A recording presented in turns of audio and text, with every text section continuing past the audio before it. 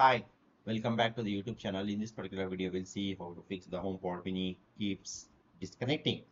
So let's get started. The fix number one is check your network connection.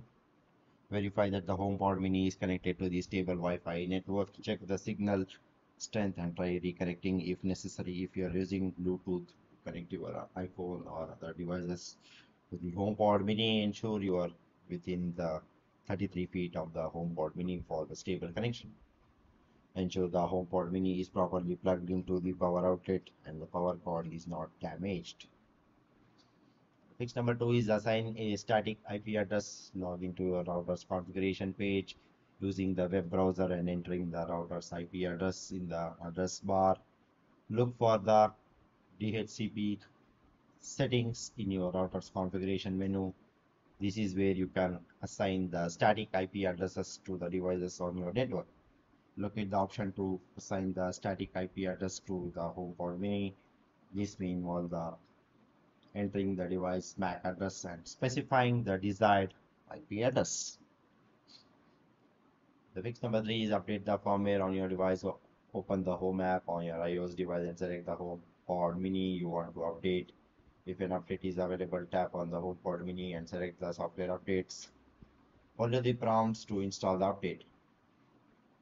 The update process can take the several minutes to complete. Do not unplug the HomePod Mini during the update process. Once the update is complete, check the firmware version in the Home app to ensure it is up to date.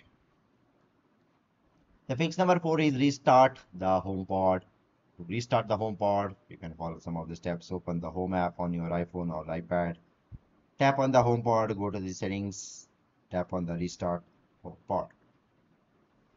Fix number five is reset the HomePod Mini to the factory settings. Open the Home app on your iPhone, iPad, or the Mac that's signed with the Apple ID you used to set up the HomePod.